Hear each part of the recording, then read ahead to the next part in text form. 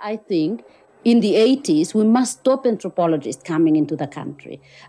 Secondly, we have our own academics, we have our own Papua New Guineans who now can become anthropologists themselves. My personal opinion is that anthropological studies in the past has been part and parcel of the colonial forces. Yeah, sometimes they tell us, you go to the library and you look at this book and you read this, and sometimes we ask the lecturers, can we do it from our own background knowledge? And they say, oh no, you have to read the books in the library. And that's why we get very upset. Oh, why should I read a book that is written by somebody from outside when I can tell it from my own knowledge, my own society? Traditionally, anthropologists studied non-Western societies in the colonized parts of the globe, where people could not speak English nor read the books written about them. But recently, the people who were the subjects of these studies and their children have begun to step out of the books and speak for themselves.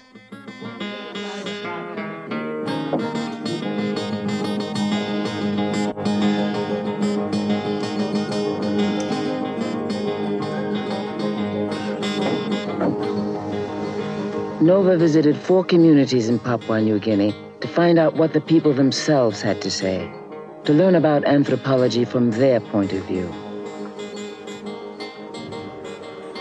Altogether in this country, there are about 3 million people who speak 750 different languages. The country gained independence in 1975, ending nearly a century of colonial rule by the Germans, the British, and the Australians. Located to the north of Australia and just south of the equator, half of the main island belongs to Indonesia and half to Papua New Guinea. There are also 3 other large islands and hundreds of smaller ones. Anthropology, like other social sciences, is the study of people.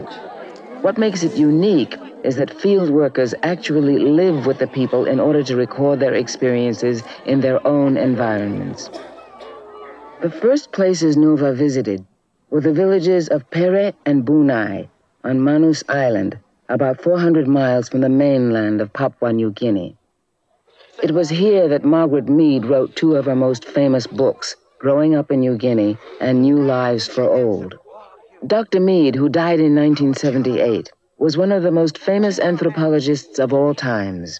Recently, however, her study of another South Pacific island, Samoa, was denounced by one of her peers, anthropologist Derek Freeman. In Papua New Guinea, criticisms are also emerging about her work, not from anthropologists, but from people who grew up in the villages she described, like Naharuni, a member of Papua New Guinea's parliament. First of all, I didn't know what anthropology is, because when she came to the village, no one knew anything about anthropology. So until years later, when I was at university studying, and that's where for the first time, we read about Growing Up in New Guinea, the books that she's written after she has spent the time in Pere. And after reading all of that, then I look back to the time when she spent at Pere and Bunai, and some of the things that she wrote in the book, I could understand why they were either half-truth or unrealistic. Margaret Mead first visited Manus in 1928, when she and the field of anthropology itself were young. She returned 5 times, her last visit being in 1975.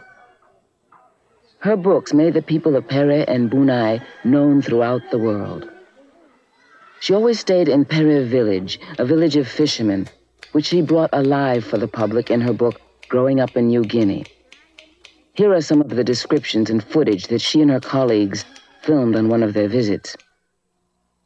To the Manus native, the world is a great platter curving upwards on all sides. From this flat lagoon village where the pile houses stand like long-legged birds, placid and unstirred by the changing tides. It's a world whose currency is shells and dog's teeth, which makes its investments in marriages instead of corporations, and conducts its overseas trade in outrigger canoes.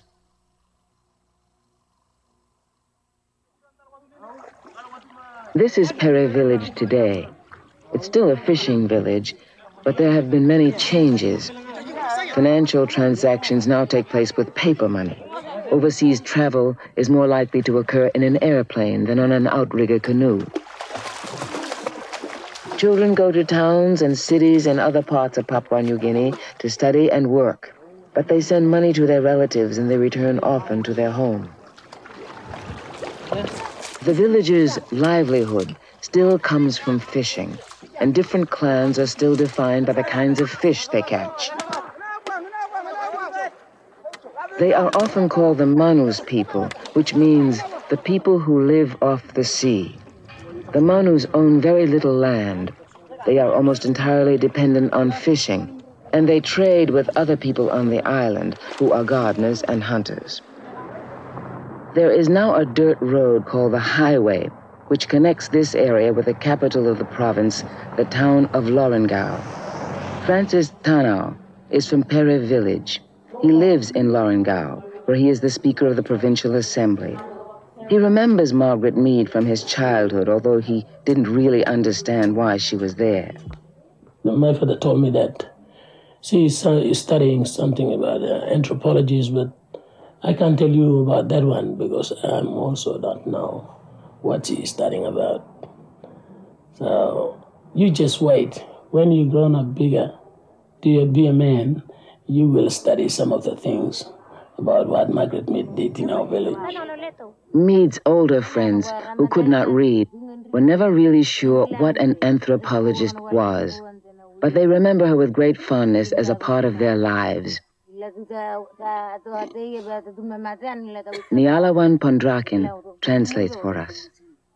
Time Dr. Mead came to Perry, old Perry, the people, the women and men, some of them were young, and they didn't know what purpose she came for, what she was supposed to do as an anthropologist. However, when they go fishing, or when they go to Bitsego, she went with them. When a woman or man or anybody in the village is sick, she goes there and helps them with medicine. John Killipack, J.K. as Margaret Mead called him, became her confidant and her closest friend. He visited her in the United States, and he has always had a great confidence in the importance of her work at a time of change. Writing book. Now you can only molg the passing, but molg the passing you can lose. You know, can stop. Now, Margaret Mead, emi write him story, now all the passing, you belong pere ta sol. You know, long all the place. Long pere ta sol. When an anthropologist is intimately involved with the life of the village. Margaret Mead made a film about Perry, which all were able to see and judge for themselves. We brought the film and a generator to Perry so that people would have a chance to see it again and tell us what they thought. They were, they said, very pleased with the film, but they also had objections.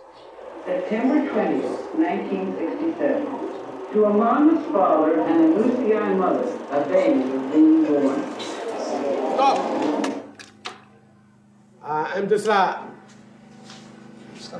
stop me stopping because long. This is Mary like Karim Piginini. Emi also me good bla. It look good long up long big man big Mary. Now only like Piginini man Mary in no good bla long only can look it. So we want plus something is have a stop long bless side yet. I just want to make a general comment, not on a specific part of the film, but just a general comment. And it relates to, I think, for future filming, the people, or actually the leaders, should be consulted on what you wish to film, because there are some things that are against our customary practices, and I think we should be consulted prior to filming. It is, after all, their lives that are being documented. Margaret Mead realized that. In her last book concerning Manus Island, called Letters from the Fields, she wrote, "Only during World War II did we begin to learn that anyone, anywhere in the world might be listening. And from that time on, the anthropologist had to assume a new responsibility to write about every people in the world in ways that they and their descendants would find bearable and intelligible." However, it is in this very book that she made a series of remarks which some found insulting. They concern people from Pere's neighboring village, Bunai. Nahuruni is from that village. She claimed that those of us from the inland of Manus are the most unintelligent people, usually unattractive, and we don't think abstract about things, whereas the Manus people, the saltwater people, are very technical-minded. They're more or less more intelligent than the inland people. Before independence, a group of inland people moved to the coastal village of Bunai as part of a nationalist movement to unite the different groups who lived on Manus so as to be better able to challenge the Australian colonialists. This was the first time that the inland people, who are gardeners and hunters, and the saltwater people, who are fishermen, decided to live together in one village. Mead had written about the movement and about the village of Bunai with great interest. However, she also made the statements which the inland people found so insulting. What many of them think is that she simply didn't learn enough about them to understand them. As she had mainly lived with the saltwater people of Pere village, she was more used to their ways. Seliao Yowat lives in Bunai. He went to school and he decided to return to live in the village, and he has read Margaret Mead's comments. Kastan embi kisim kastan blang titan tason na tok titan ikat sabe nan nali no kat sabe tason long tes fla time em wave long kastan blang titan nan nali em titan iner blak kastan blang oliet na nali iner blak usiai iner blak kastan blang oliet tason long luk long wave long kastan long nali imo fit tru antap tru long titan. This may seem like a very small matter, a smattering of insults about very few people. But it's all the outside world know of them, and it's sealed in time.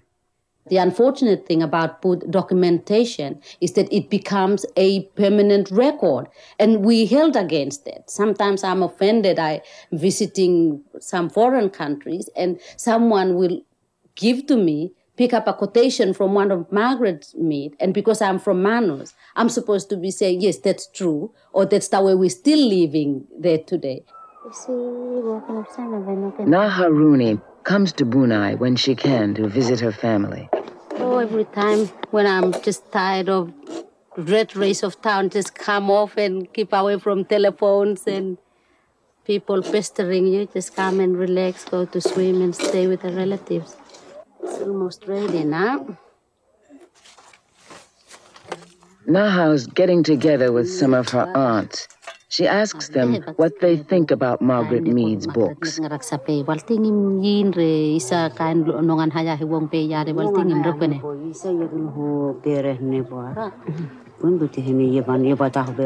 remember when Margaret Mead visited the village, and they heard about the books she wrote.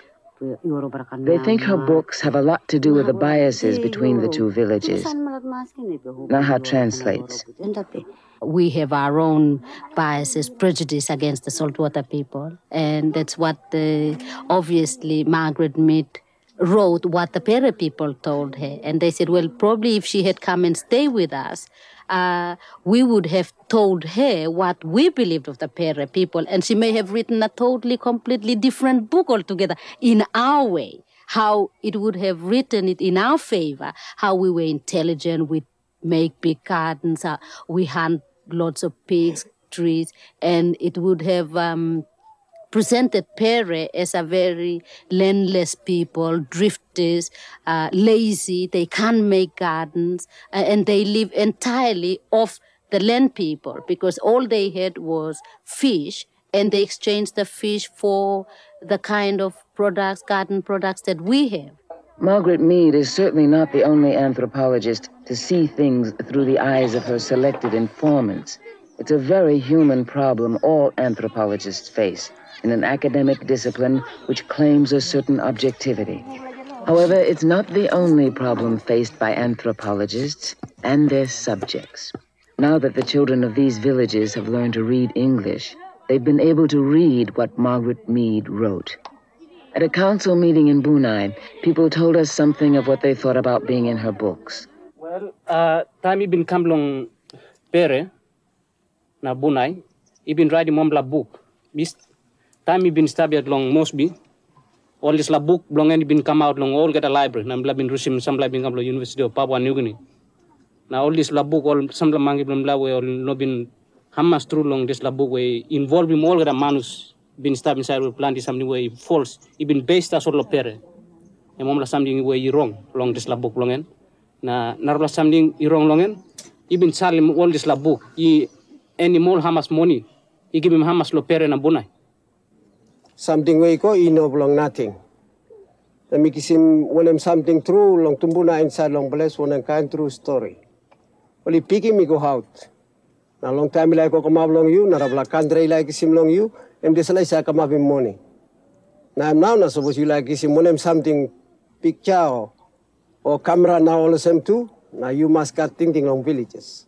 The annoying thing is it was until later that most of us learned about the book she's written and learned to believe that it was us who gave her that fame. And it was our way of life, the way she lived with us and studied us, that gave her that fame throughout the world. It so happened that the West had the technology. The West had the written documents or writing. So they went out to study the so-called primitive cultures and to write about them. So in a way, it has not brought about a human understanding, but it has made one human being or groups of human beings subject of study by another. So that process has dehumanized rather than humanized relationships. I think that time, anthropologists were looking at Papua New Guinea societies. They were doing comparative work. They were comparing them with their own societies, Western societies. So they kind of put them in an evolutionary scale and thought that we were still developing, so we were at the bottom of the ladder. Anthropology was born during an era of colonialism and suffered from the prejudices of that time. Anthropology today is coming of age. A new generation of students would like to see changes in the way the world is viewed. Nova went to a small village called Uyaku on the northern shore of Papua New Guinea's main island to meet a young anthropologist and find out how he and the people he is studying are feeling about the experience. John Barker is a graduate student from the University of British Columbia.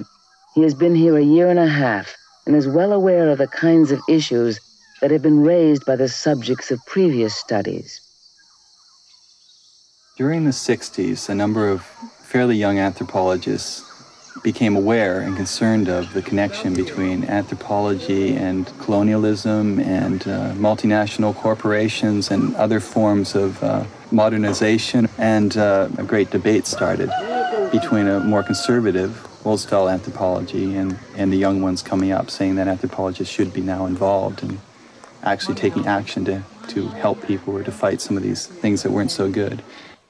I think my experience was probably typical of other anthropologists my age who were sort of born and bred on that stuff. And we've tried to incorporate it into the kind of work we do. And I think it's changed the shape of both anthropological research and anthropological writing. The name, or the first one here, what would be the name of this first ship? It's a new age for the people of Uyaku, too. Children here now go to a school, which is part of the national education system. They study English, world history, and math. Rectangle. Rectangle. Is it correct? Yes. Raymond, would you come up and then pick up? In the past, the children would have spent most of their time learning from the parents how to build canoes, how to make gardens, and how to hunt in the jungle.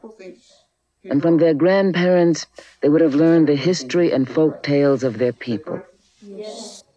Now it is John Barker, who is one of the most avid students of these tales. He listens to one of the oldest women in the village tell a popular tale.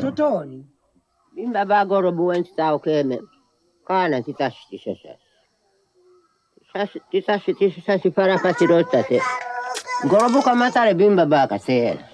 Tikaka. Ikaka. Ibota gorobu boom.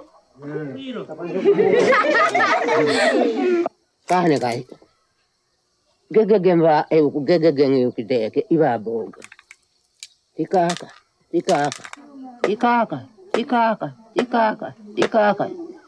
Pimba babe boom. Kahne gebe yo kanga duntora fito. Timosate. Kaka te kushina tiyejo. Bimba baka iruru. Gorobuka jejo. Sibota de jejo. Menegerise. Ito yansi vera. Luka. Tato utana taubi. Meta. Gorobuka. Ware. Towa siso. Tona karasoso. Mimma baka ka wore menan kangere da.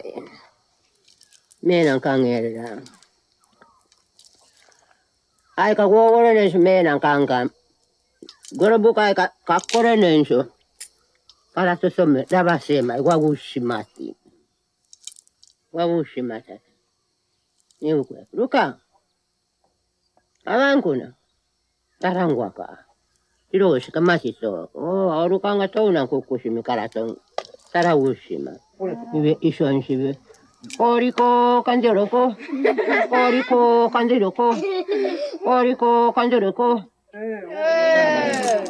Thank you.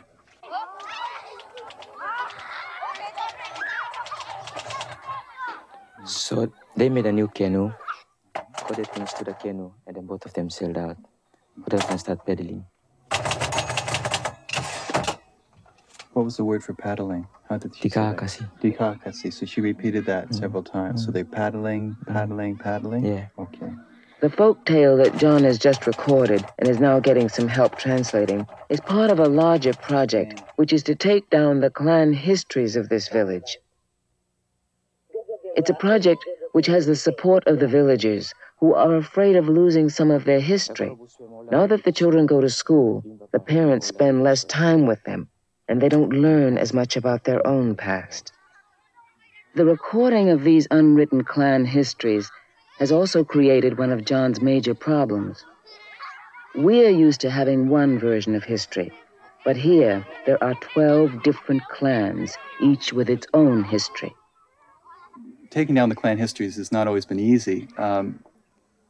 You go to one group and they'll tell you one story, and you go to another group and they tell you another story. And, according to the morality of the place, the ethics of the place, each clan is only supposed to tell its own story. Their story belongs to them. They have certain customs and ornaments and so on that belong only to them. They're not supposed to talk about any other group.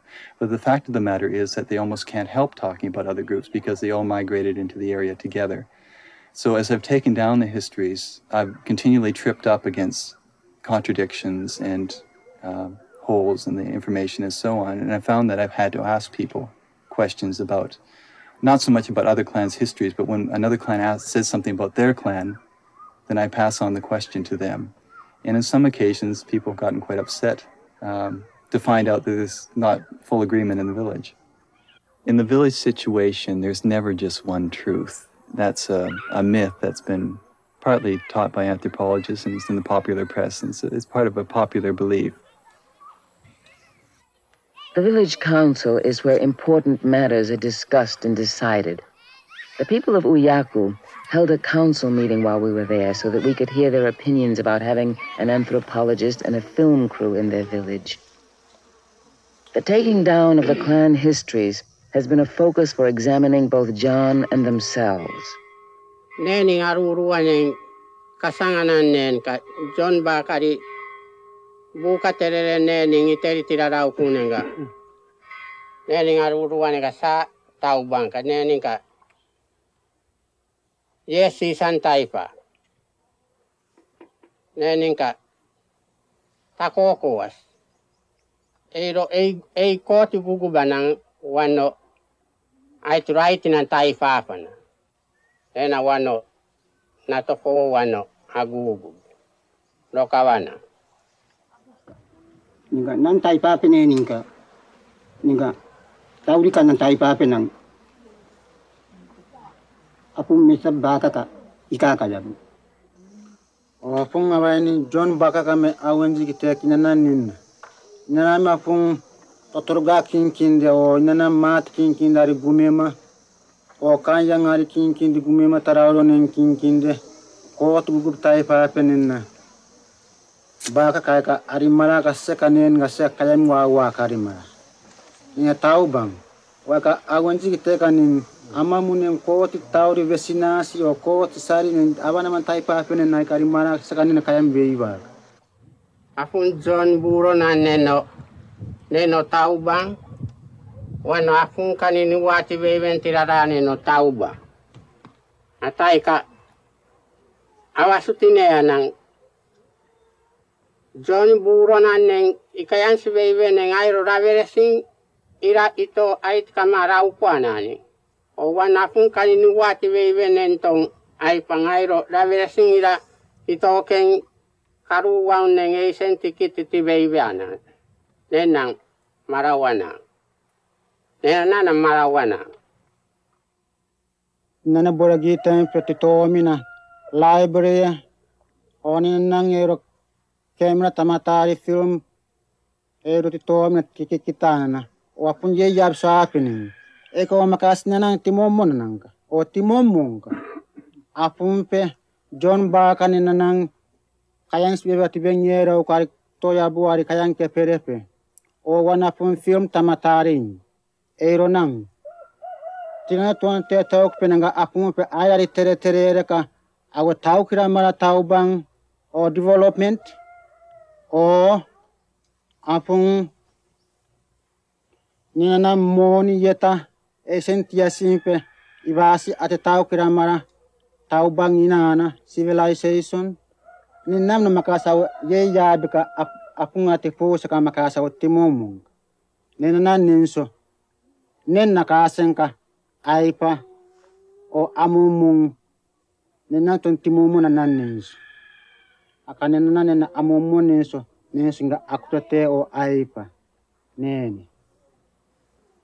If he studies a life here and he gets all the things written down in the book and he puts it up in the book, I know some of the young men who would come up later on in the years, who would go to high schools, universities, colleges, would read the books about it.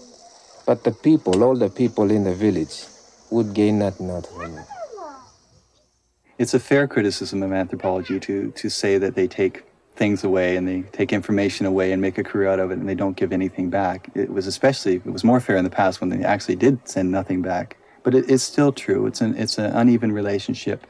I think for most of us coming here, the money that we come on is not our own. It's a university grant or a government grant. But all the same, in village terms, it's an awful lot of money. We're awfully rich by village standards. And that's something that comes between us. I'm not sure how it's going to be overcome. I suppose the most important thing is to get much more national work being done by local people, by people trained at the university and so on.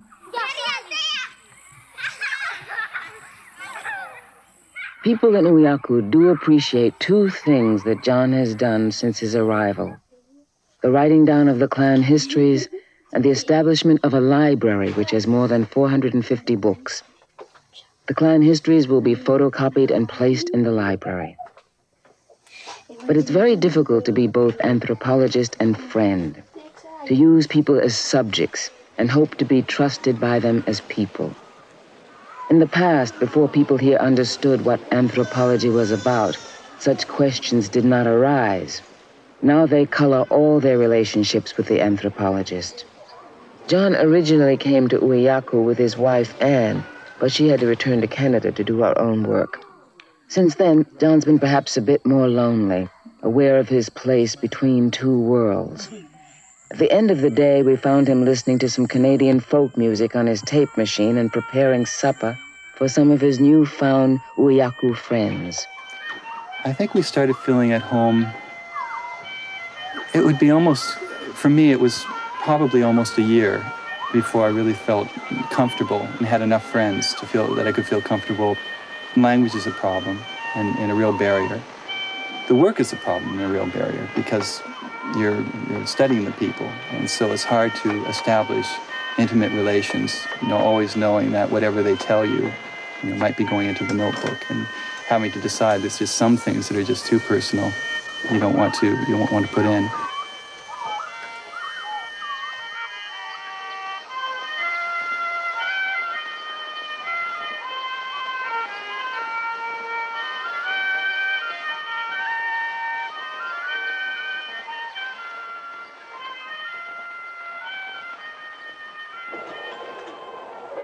It's taken time, but John has made some real friends. Most evenings are spent with some of them, not working, just settling in.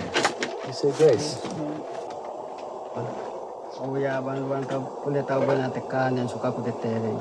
Amen. Nene. Caught any pigs lately? Yes. When did you go out? Not me, but somebody caught it today, but unfortunately, and the other side. Parents. Oh, yeah. John has begun to feel at home. He's begun to speak the language well and to understand more about the perspective of the people of Uyaku. But it's taken a year and a half, and he's here for only a few more months. Most anthropologists spend no more than 2 or 3 years with the people about whom they write. However, near the town of Mount Hagen, in the highlands of Papua New Guinea, lives an anthropologist who has stayed on for 20 years. This is a far cry from the ivory towers of British academe. Yet for Cambridge graduate Andrew Strathern, it's become home. Director of the Institute of Papua New Guinea Studies in Port Moresby, he spends much of his time here, in the mountains, with the Kwelka people whom he met 20 years ago. And especially with Onka, a prominent and respected leader who has had a great influence on him. This is Onka, who is a leader of the Kaolga people, with whom I've lived for a number of years during the time that I've worked in Mount Hagen. He is an outstanding leader, and over the years, he's become like a father to me as the field worker in the area. I came with my wife, Marilyn, at the time we both came up as graduate students. We'd never traveled further than Europe, and so we came here to Mbok. And we found a lot of people waiting there, all of whom greeted us with interest, but didn't say very much. After a while, they melted away, and through this crowd, there emerged Onka, who took me over to his ceremonial ground, which is just beyond here, sat down with his little son, Namba, and immediately started to tell me something about the traditional religion of the place, ghosts, ancestors, and things of that kind, to which I listened with obvious interest, with what few words of Pidgin English I understood at the time. And so, in a sense, from very early on, Onka had made a claim and shown his interest in the type of thing that we might want to do. But this was all quite spontaneous on his part. It wasn't until much later that I learned that most of the people, when we first came, thought that we weren't human at all. Not human, but some kind of spirit beings. And Onka was the only one who was brave enough to take the risk of approaching this sort of spirit. Andrew and Onka, and some of Onka's family and friends, gathered together at the site of their first meeting and reminisced about those days when they weren't at all sure what Andrew really was. Rumbako, married to Onka, remembers very clearly.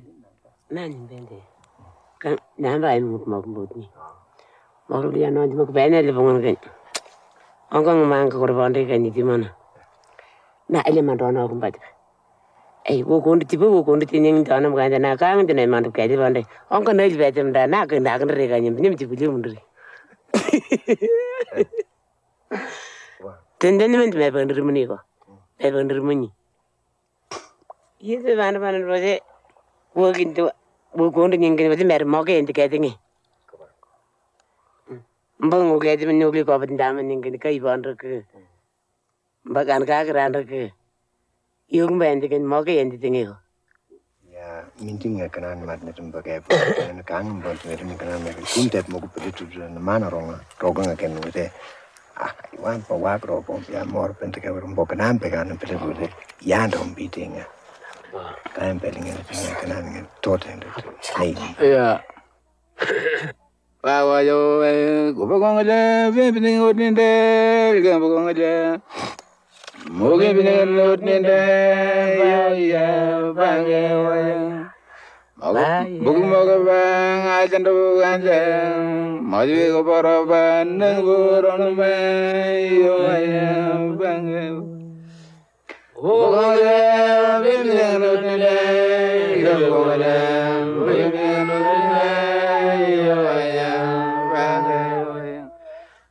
each fieldwork experience is very personal, and what you do with it afterwards in your life, I think, is fairly personal. At the end of more than a year's stay, we were due to leave, and we had kept some sort of long trousers and skirts and things in a particular bag, and so we started putting them on inside the house. We were presented with some pork, which we ate, and we changed into these different sorts of clothes, and as we were doing so, I heard Onka saying outside of the house, "Oh, what they're doing in there is they're changing back into white people, because they're going back to the place of the white men, and they were only here with us as black people for a certain period of time. Now they're changing back into white people, and they're going to go." I heard this, and the thought of it went with me when we did go back. 2 years later, Andrew returned to stay. And each time you make a decision, you don't think it's necessarily irrevocable, but then the pattern tends to emerge over a period of years. I think there's a reason why the pattern did emerge and a reason why it should emerge, and that is that all the things that people said towards the time when we were first going to go was, what was the point of your coming here and joining our kinship groups if, after all, you were just going to leave us and go back to your own place? You're playing some sort of game, aren't you? It's not real. So if you take your subject seriously, if anthropology is supposed to be a serious subject, you must also take seriously remarks of this kind. You can't separate off your life in that way and say, it's justified because I'm an academic, and of course I have to take these results back to my own country, and I have to teach university undergraduates because that's the name of the business. Of course it is the name of the business, and one is supposed to do that, but the other side is not just a game. It is the reality that you've come to find, and unless you can acknowledge that and accommodate yourself to it, then in a sense it was only a game that you were playing, and therefore anthropology as a whole becomes only a game that you're playing and not something serious. Yeah. Andrew has written many books and articles about these years. Finally, Onka wrote his own book.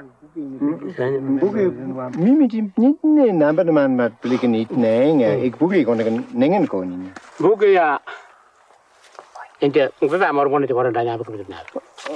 Rende megen benem nio. Ik bodde. Ja. Boku mimeti ja na konala wotiro det match. Wa tampa wotiro pa ja mail mo ka kona pa na kana andra binena. Mail pa me baga pa kunte me baga pa na ugo lo pet. Wa tampa kante me baga pa na ugo lo pet. Wa tampa eli ko rangal pa me pa lo pit. Wata nang ampun point me point ngumpa te na rumi ning moron da ampun ngumpa ka nang kening te nare nar. Wata pa na ngabe me baga ngumpa ka na rumi ni te ndam nare nar. Wata wo ti ngumpi ni te ngumpa ka ni tu ngin bi muru. Gabi jega. Ngubela ngwe nan mo wa dale kan wata ngubela mangani. Wata abe ruti ko no limbi te kan wata ngubela pepani. No tira won tanga ni kan peparang ni kan ngubela pepani ngwe. As far as Onka is concerned, the making of his book was just one step in turning the tables on his relationship with Andrew, who translates for us what Onka has just been saying, about why it was so important to have a film crew come to talk directly to Onka about anthropology. You wanted to see, so now you can see. Here I am the man who was the professor at Mbug, who taught Andrew everything he knows. He was nothing. He came here a boy, didn't even have a beard. He knew nothing. I taught him everything. He took all that away, and that's how he wrote his books. So he's a professor in England, but I am the professor here at Bug. Onka traveled to the University of Papua New Guinea in Port Moresby, where he dictated his autobiography for Andrew to translate. Then he wrote a song to get Andrew started.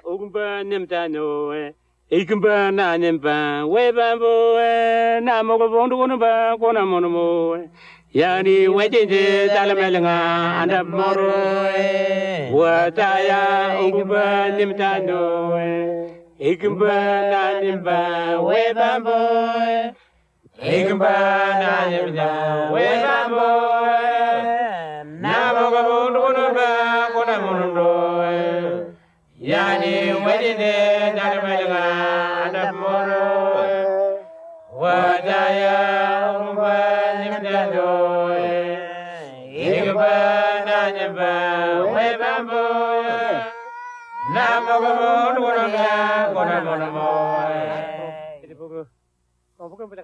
It was Onka himself who had felt it was time to tell his own story to the world. He knew that I had written about the things he told me about, and I had learnt, and that I'd in fact done 2 books about this. But he felt there should be a book which expressed his total view of the society, or a good deal of it at any rate, in just the same way as I had been trying to present a general picture. He told me that quite clearly and made it quite clear that this book was to be his book and that my task in it was to translate what he said and put it down and not leave anything out. Onka and Andrew both agree. The real teachers about any society are the so-called informants, not anthropologists, but the people who tell anthropologists about their world. Usually anthropologists take information away and write it up. The information is passed on to everyone else secondhand. This class in Melanesian anthropology at the University of Papua New Guinea is a classic example.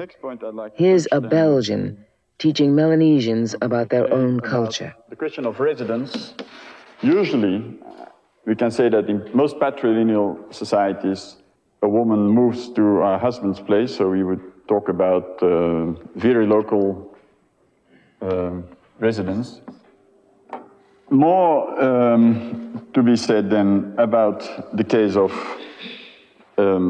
paying bride price is that nowadays, in particular, we see that the items of wealth that circulate in the exchanges. Melanesians are the people of this part of the Pacific Ocean. They are learning about their society from non-Melanesians, and they read about their people in books written by non-Melanesians. Not surprisingly, some of the students find this bizarre. You know, I took up Melanesian society as one of the courses, and I found that sitting in and listening to somebody from outside was a little bit awkward. And that's why, talking to other friends around the place, we sort of say, oh, come on, I don't want to be reading, you know, when they tell us to get books and do assignments. And one time I actually came back to a lecturer and I said, can I write about my own people, you know, from what I know? And the person said, no, you've got to write from something that is published. And that was a crazy idea, you know, reading about my own people from a book and giving quotations from what somebody has said. We are part of the society, and it should be interesting, and we should be the ones who should be talking and contributing more ideas than that outsider. Students would be another interesting thing to talk about their own societies instead of, you know, the lecturers themselves dominating the whole thing and then us answering questions and asking questions, pretending that we, from an outside world, are looking into the Melanesian society. I think there's nothing you can do. You know, yes, there should be somebody from here who should, you know, teach the subject. I think that universities, say in Papua New Guinea and universities elsewhere, must have dialogue. If an anthropologist is going to come and study in Papua New Guinea, then we should have a Papua New Guinean academic exchange system between that institution and an institution in Papua New Guinea, so that we can also study some elements of social behavior in, say, United States of America. That's just what's happening here. Wari Iyamo has come to Berkeley, California to study Americans. He's a graduate student in anthropology at the University of California. In 1928, Margaret Mead was one of the first anthropologists to study Papua New Guineans. In 1983, Wari Iyamo and one other graduate student are the first Papua New Guinean anthropologists to study Americans. Hi, Wari. Hi, hello. I was expecting you half an hour ago.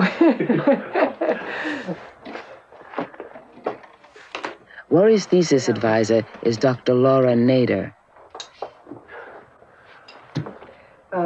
Now tell me about your Oakland projections, what you think you want to do there. Yeah. The research is about 26 tenants who were living in a transient hotel in one part of Oakland, East Oakland. They weren't evicted in a proper manner. They were just routed out of their homes, supposedly by the police. Like any anthropologist, Wari has informants. In this case, one of the former tenants from the hotel in East Oakland. Tell me about the problems you went through when you were evicted. We discovered that the police had surrounded the hotel and that we were locked out.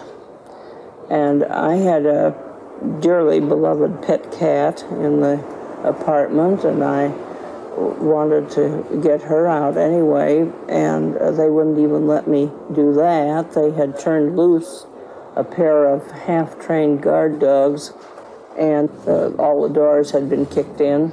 You said you were the only person in your family. You have cousin brothers or aunts, uncles? Yeah, I have no... Right. I have no sisters or brothers. And all of my living cousins and aunts and uncles are quite far separated from me, not just in space, but in age. Well, in such a situation, what would the neighbors, think, and would they come out and help straight away? I can't imagine that happening. If you're talking about a neighborhood where there are single homes and people have, for the most part, been living there several years, and yes, you could probably get neighborhood help. But if you're talking about the kind of a neighborhood I'm talking about, living in a cheap hotel or in a low-priced apartment, no, because people just don't know each other that well. I see. Wari's thesis involves interviewing not just the former tenants, but the lawyers representing them as well. Only recently have anthropologists begun to study people like lawyers who have power in society. Traditionally, they studied people who didn't have the authority to stop them. Yeah, come on in. One of the lawyers is Michael Lowy, who at one time had been an anthropologist. Wari pursues his attempts to unravel American kinship patterns and finds out that, as in Papua New Guinea, there's more than one answer to any question. I understand that the degree of kinship, to what degree it's practiced here, I don't know, but there is some, degree of kinship here, Some degree, Wari. My God. I mean, to a certain degree, there is kinship. No one can deny that there is no kinship system here. Okay, Wari. The idea that kinship is perhaps not as strong in our society, I think is an erroneous idea. It's different. I.e., that is, we have a bilateral kinship system. We have certain descent principles. People come to me all the time, want to make wills. Who do you think they leave it to? Strangers? They leave it to their children. They leave it to their grandchildren. They leave it to their kin. People come in this office and argue over who should get what. Heirlooms. I promised a certain ring to a certain grandchild. Kinship is very, very important. Some of the things I have seen, having been here for almost 3 years, is the society seems to be open, but in the real sense, it's closed. It seems like everything is institutionalized in this society. Instead of producing for themselves, they've given the power to something else to produce for them. So what I'm saying is that back home, we have gardens. Here, you don't have gardens. So that means you have given your power to certain institutions to produce for you. Another thing, which is very obvious, everyone seems to look young or wants to look young. And I think it must have to do with the culture itself. And so when you look around your neighborhood, there are some things that are not so visible. So all people are institutionalized somewhere else. The mentally retarded people are put somewhere else. You know, what you're doing is really pioneering, Wari. Because although anthropologists have gone all the way around the world, studying all kinds of societies, very few anthropologists from other societies have come to study us. And the U.S. is probably the most understudied culture in the world. And we did have people like de Tocqueville who came, and we're still quoting de Tocqueville because he made such a Frenchman who came to the United States to study us and observe our customs and see what made Americans tick. After all, we're a very important force in the world, and we should be understood and so forth. It isn't that insiders couldn't have made the same points that de Tocqueville made, but they don't. Because you have to stand slightly outside to be able to see the things that he saw that were great and that were problematic and so forth about our society. You come from New Guinea and you look at something that in a way is incredulous to somebody from your community. There are people in this society that don't have a house to live in, that don't have a home. Yeah. How does that happen? And are there functional equivalents to it? And how does this society deal with the fact that there are homeless people? But then there's still one point being made, whether by Americans or by Papua New Guineans, is that we still are the ones who know more about our own cultures. So an American will claim that, yes, it's true that an outsider can come and see my society objectively and say more things about it, but still I'm in control or in master of it because I know the nuances of the languages or the language. I know the culture and I know the facts. I think what we're coming to is a realization that there are different ways of knowing and different ways of understanding. Mm-hmm. And that outsiders and insiders looking at a society, trying to understand the complexity of human culture. I mean, it's nothing so simple as what the physicists study.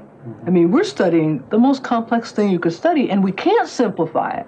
Because if you simplify studying human society, you lose it. So we have this complexity, and we're doing the best we can when you have outsiders and insiders looking at the same culture and working together. But how much does the outsider need to become like the insider? Wari chose to go to a university and to speak to Western anthropologists in their own terms. Onka's perspective on our world, as well as his own, could be equally important.